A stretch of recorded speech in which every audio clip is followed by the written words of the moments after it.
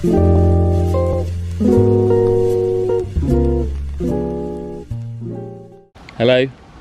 welcome back to the YouTube channel. I hope you're doing well. In today's video, what I'll be doing is making halloumi from scratch.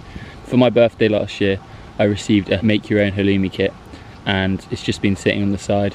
So I decided today would be the day that I make it. The kit comes with all the ingredients needed apart from 4 litres of full fat milk, which is what I'll be buying first. And then we'll make it, see how it does, test it out and put it into something to eat. And yeah, hope you enjoy the video.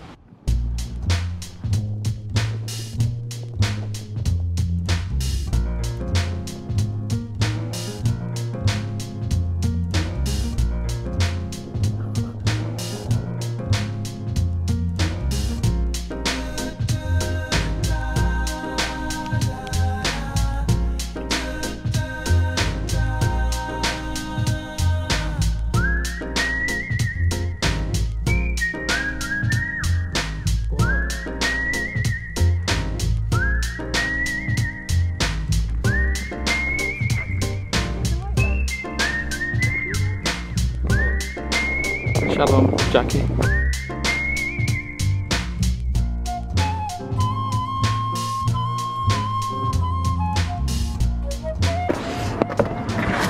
Oh, it's so hot!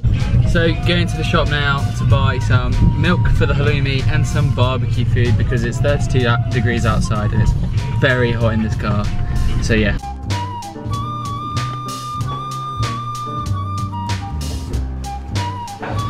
Let's make some halloumi. So this is the cheese making kit I received many moons ago.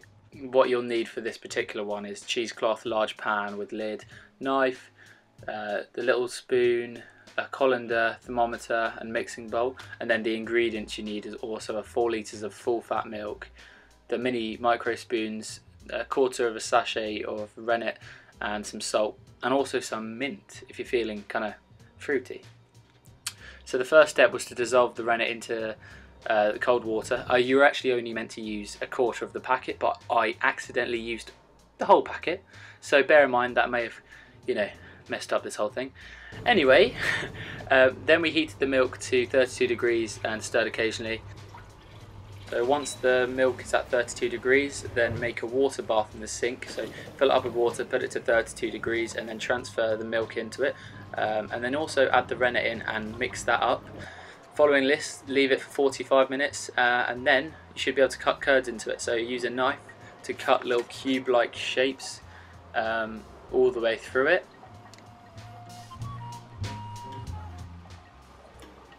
Then you're going to want to transfer this to the hob again and try and get it to 40 degrees using the thermometer.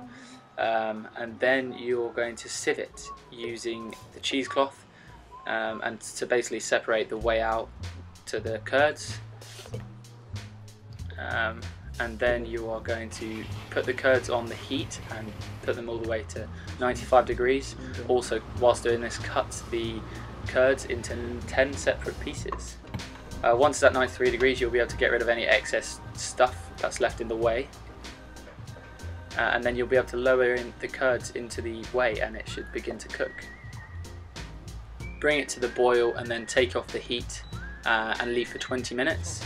Once that's done, take it out, dip them in some water and leave them to dry, whilst putting some salt on the top of them as well. For anyone interested, that was how you make the halloumi.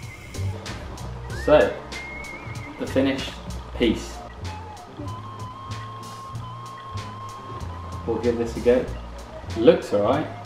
The texture's a bit funny because probably should leave it till tomorrow to try, but we'll give it a go tonight and then maybe we'll try it tomorrow as well.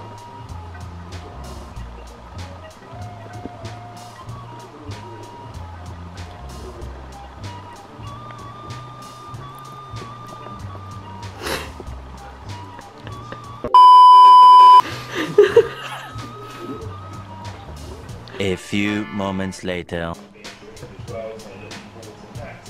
So, it's the next day. We've left it to dry as recommended, so hopefully it might be a bit nicer. As you can see, got it frying in the pan. non-stick, and the pan is non-stick. This does stick.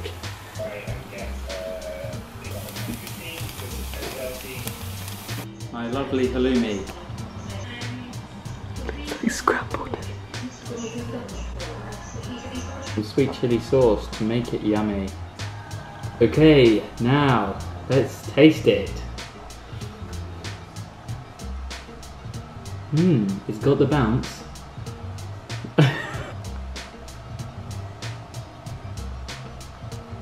It's not as bad as yesterday. It's still pretty bad.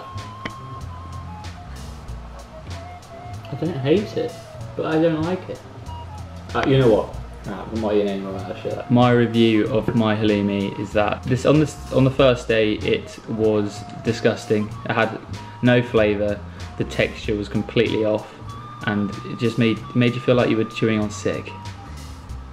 Today, with the instruction of leaving it in the fridge uncovered for a day at least, or 12 hours or so, it tastes a little bit nicer. I think we've added a bit more salt and some sweet chili sauce to mask the sicky flavour.